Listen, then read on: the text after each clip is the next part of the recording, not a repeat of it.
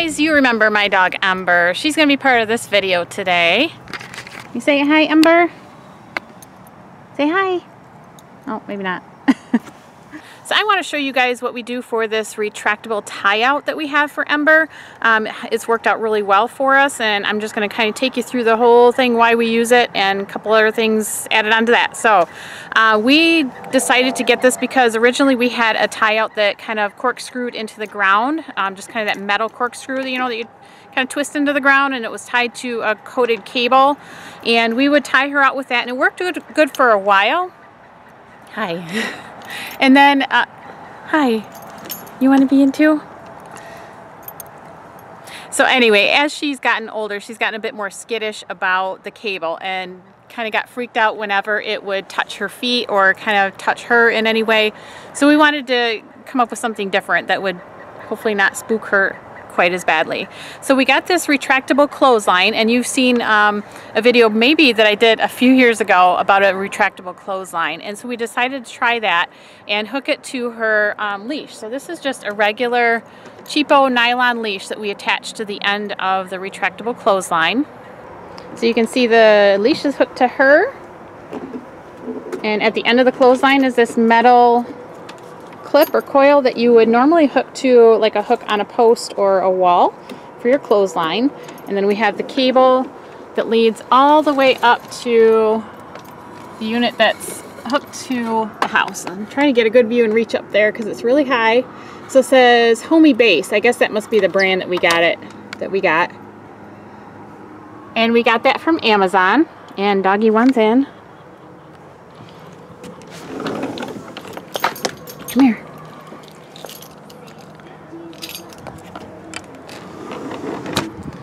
And then we put this little hook on the side of the house to hook that leash on there, because when the wind blows, otherwise that will, you know, swing around and hit our glass window, and that's not good news.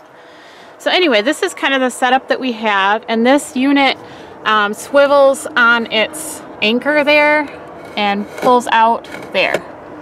Now this comes with, the one that we bought anyway, I think it came with about 40 feet of cable in it, and that was just too much in there. That would give her too wide of a radius to be roaming into the yard and maybe going potty where she's not supposed to go.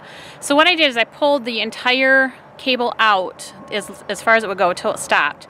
Then I marked the spot where it would be the furthest that we want her to go, and I just reattached that metal clip to the end of it. So I cut it and retied it into that clip so that it can only go, I think, about 22 feet, somewhere around there, a radius around, you know, the back door. So far this has worked out really well for us, and she doesn't get all spooked when, you know, because the tie-out can't basically get around her feet where she thinks she's going to trip on it or anything. So she seems to really like it. She comes out here and she'll lay down on the deck and kind of bask in the sun. So it's not so tight that it's going to be yanking on her neck. It won't like injure her neck or anything like that.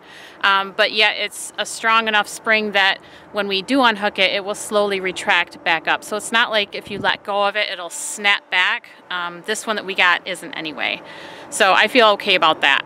If you're thinking about getting one of these for your dog, just a couple of things to keep in mind. If your dog is not used to being tied out like Ember is, you may want to watch and like train your dog with something like this. My fear is that a dog that isn't used to something like this or used to being tied out and having limits like this would not recognize that and maybe take off running and get choked or injured in some way, or break the mechanism or tear it off the wall that you have it on or something like that. So just a strong word of caution about using one of these. Really know what your dog is used to, and maybe do some training on tie-outs or something before you do something like this. Also, if you have just a really large dog that may have a tendency to pull and tug once it gets to the end of the line, I'm not sure how sturdy this unit is for something like that. Like I said, it's a retractable clothesline, so I'm sure it can handle some weight, but how much wear and tear it can handle, I really don't know. So disclaimer, you know, do this at your own risk. You know, be careful with your dog, and just be careful. we've had this now for several months and it's been working out great. Just a couple of things I wanted to mention though is since we did have this through the winter, all last winter, when it gets really cold out, really freezing cold, the cable inside there will kind of freeze in that position, and when you go and pull the line out, it will kind of have that large coil to it. So when it wants to retract, it takes a longer time for it to go back up in there. So you kind of have to encourage it along a little bit. We never had any serious trouble with that. It just took a little bit longer for it to retract back up into the unit there. Another thing I want to show you, and trying to pull this and get some slack at the same time. So this is a plastic cable, and you can see right here, there's a couple of spots where it's doing this. The plastic coating has cracked, maybe from being pulled on, maybe from the extreme weather that we've subjected it to so far. But either way, it has cracked and it's showing the nylon string underneath. And this hasn't caused any huge problems, but let me show you what happens here. So as this is retracting back up in there, it'll catch on that part that's broken. And so you kind of have to wiggle it and encourage it back in there.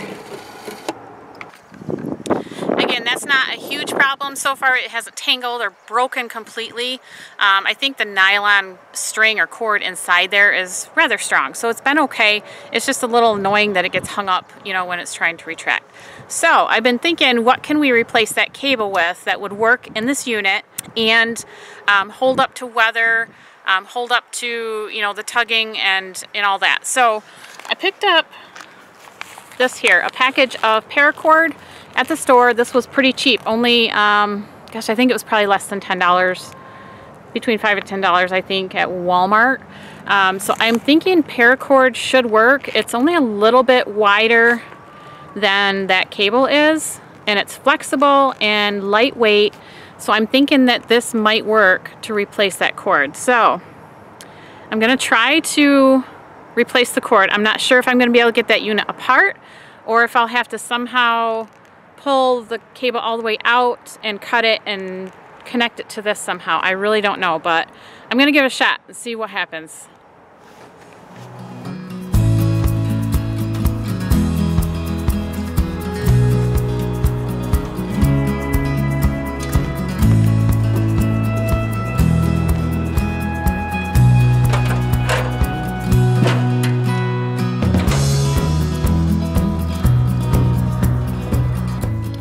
Alright, so I'm kind of remembering that when we put this up here, that was kind of hard to get those screws in there.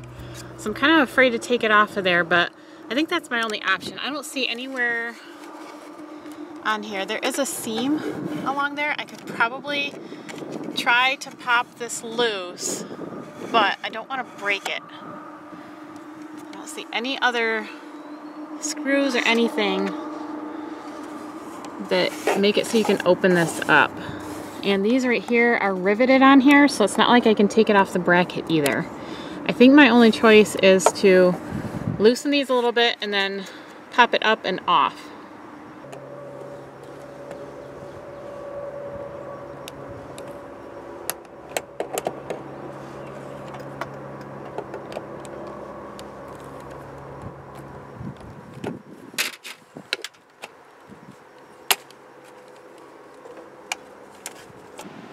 Alright, so I got that off fairly easy, and again, I don't see any way to get this apart, I don't think.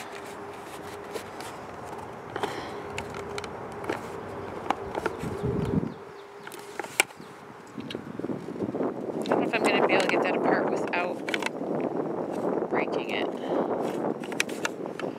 I don't really want to take the chance. Oh, you know what? It can't come apart because right along that seam is where it's riveted. So, looks like I'm going to have to pull out the cable and see what it looks like in there when I get to the end of it. Almost there. Okay, I can see. You guys see that in there? That's the end where it's stuck into the reel. Right there. Okay, I gave this some thought, and here's what I brought out to work on this. Of course, I've got the paracord that I showed you. I'm going to measure that to about 22 feet. That's what I need for that. So there's that. And I brought out a lighter so that I can melt the end of the paracord so it doesn't unravel or fray. I brought a clamp, and I'll tell you why in a minute. Measuring tape so I can measure out the cord. Scissors to cut it. And this is a little teeny tiny metal carabiner with little hinge thingies there. So what I'm going to do is I'm going to pull the cord or the cable out of the unit until there's only a few inches left, and I'm going to cut it and make a slip knot in that, and then put that on one end of this. And then with the paracord, I'm going to make a slip knot and put on the other end of this. So this should be far enough inside the device that even if it gets pulled out that far, it shouldn't really affect the function of it. It should be up against that reel for most of the time anyway. So I think it'll be okay to have this up inside there. I'm hoping, because if this doesn't work, I don't know what I'll do. So we're going to try this. I'm going to try to join the two together with this. I had looked up some knots, like a double fisherman's knot or something like that, that is really strong, really good for connecting two ropes together. But being that these are two different materials, I'm not sure how well they would grip together in a knot like that or any other kind of knot. So I'm going to forego that and just do the slip knot on this and hope and pray for the best.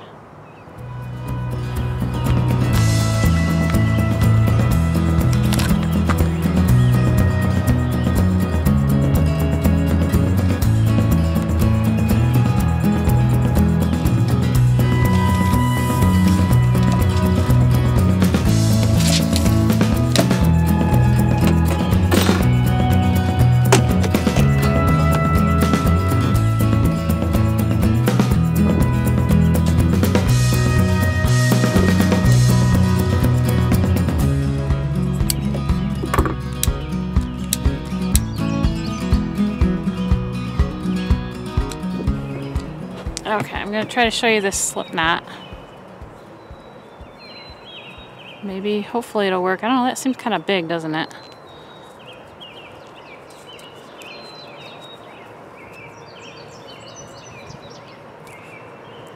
I don't know. What do you think? I mean, it'll go on there just fine. And it'll tighten down. I just don't know if that's too much bulk inside of that unit. Well, I'm going to try it anyway. Alright, I'm going to pull all of this out.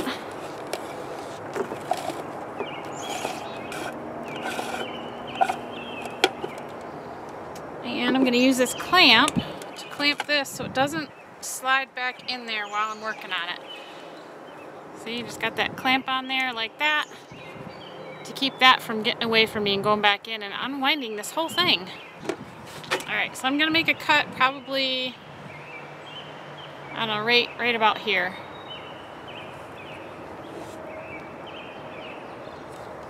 I'm just going to do another slip knot like I did on the paracord.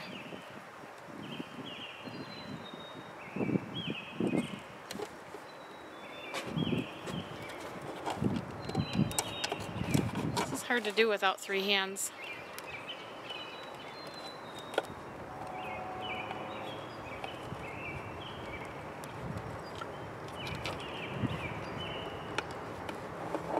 Okay, I've got a little slip knot in there now. And I'm going to attach this.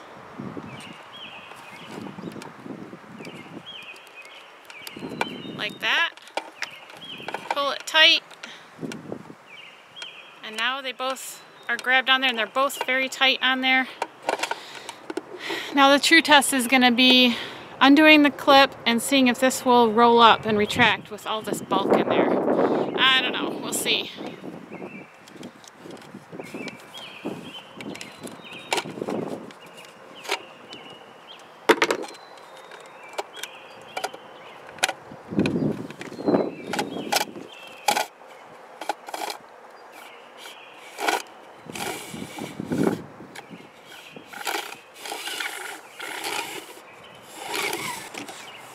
I don't want to go too far because I don't have this end tied to anything yet. So let me get this tied to that hook and the leash so I don't lose track of that. So I'm going to clamp this. And I almost lost it. Clamp that so it can't all go in there.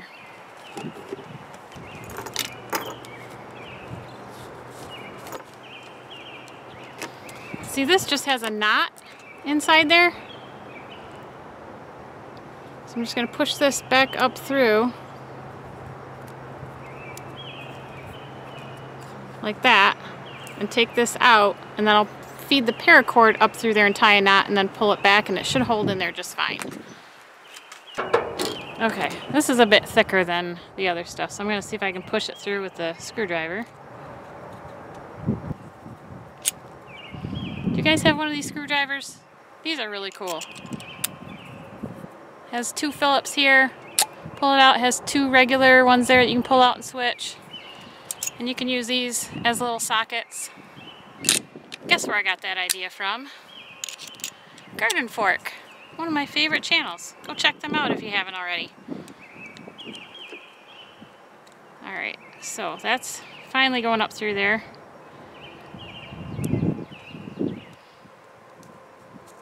There. So just tie a knot in that.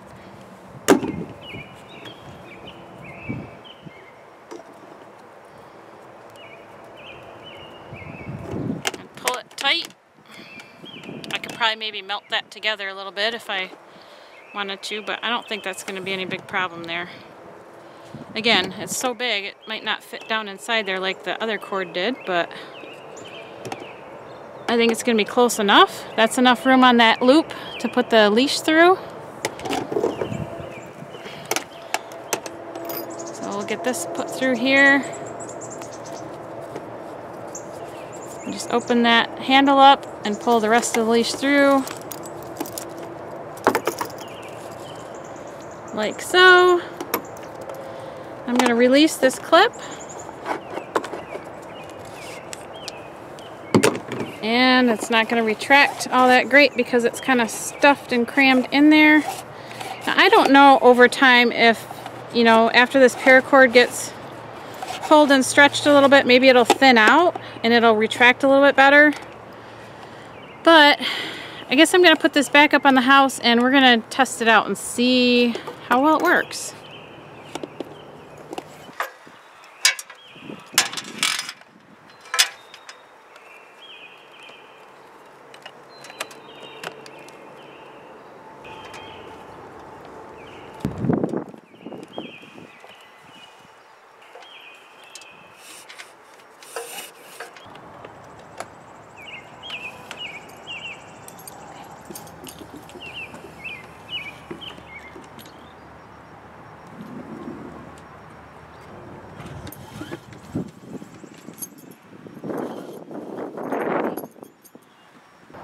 Okay, so far it's working okay. I think it's going to take a little bit of encouragement to get that paracord to wind back up in there, just because it's a little bit thicker. I think I could have gotten a thinner paracord, but I just don't know how it's going to hold up against that plastic edge, so I guess time will tell. Maybe I'll post an update, you know, in a few months and see if we still have this and if it's still working okay. If you guys have other suggestions on how to improve on this, things to try, maybe a different kind of cord or something like that, please comment below. And as always, thank you for watching and hitting the like and subscribe buttons and that little bell down below as well. That way you can be notified whenever we put out a new video. And I will talk to you guys later. You want to say goodbye? Catch you later. Bye.